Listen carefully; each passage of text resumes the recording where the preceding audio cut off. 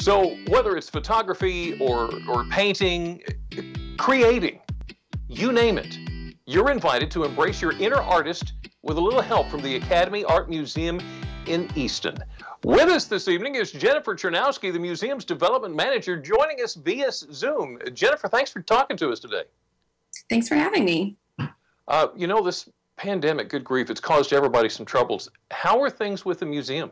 Well, in response to the pandemic, we have created a lot more virtual programming. So we have a series of history of photography lessons coming up that are all on Zoom. We have some Zoom adult classes as well. And we try to make all of our exhibitions at least a little responsive on the internet so that you can view it that way as well. It sounds like you haven't let this slow you down at all. Tell me more about history of photography. How are you using technology for that? So for the lecture series, our curator, Mevish Lelik, she will be doing a series of history lectures on photography. There's going to be 4, and it's about every 2 weeks at noon on Tuesday, and they're free. So all you need to do is go to our website, you register, and you get to see this great lecture for free. That's terrific. I like to think of myself as an artist, but if you've ever seen my doodling, you might argue the point. Anyway, tell me about the Art of the Week challenge. Oh, it's a challenge that I love. It's actually one of my favorite things. So we take a piece from the permanent collection, and this week is a piece by Ernest Fine. It's a winter landscape. And we use that as the inspiration for our membership and our patrons to make their own art based on a theme. So this week's theme is winter, and all you have to do is, photograph your piece of art. You can put it on Facebook, you can put it on Instagram or Twitter, and we just use the hashtag AAM Art of the Week. And then once those submissions come in, I make a little slideshow and we put it back on Instagram and Facebook so that people can see the artwork that's inspired by this work from our permanent collection. It's a lot of fun. Oh my goodness. That does sound like fun and fantastic too. Okay, so tell me, what is a grab and go kit?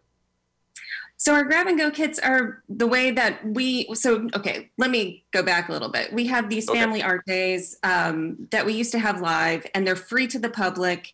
You come in, we have art supplies out. It's families and children, and you can make, an art project based on a theme. So we miss having those in-person days, but as a way to, for our outreach for the community, we have these free kits. You come in, pick one up at our front desk, and our next one is for Valentine's Day. And I can't tell you the project, that's a bit of a secret, but it is all ready to go. And then you take it home and there's instructions inside. We usually include everything from markers to paper, anything you need to make the project is all in these kits. Okay. So now the museum is still open. We can still come in and see you, right?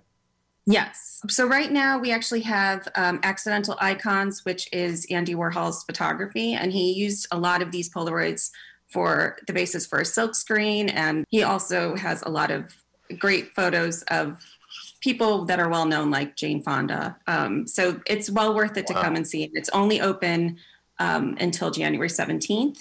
And then the rest of the museum is our members exhibition, well worth seeing. So all artwork by Academy Art Museum members. And the artwork is also for sale. So please come and take a look at these fabulous shows we have going on. Stop by and look. Jennifer Chernowski, Academy Art Museum in Easton, thank you so much for talking to us this evening. Thanks for having me. This has been a lot of fun.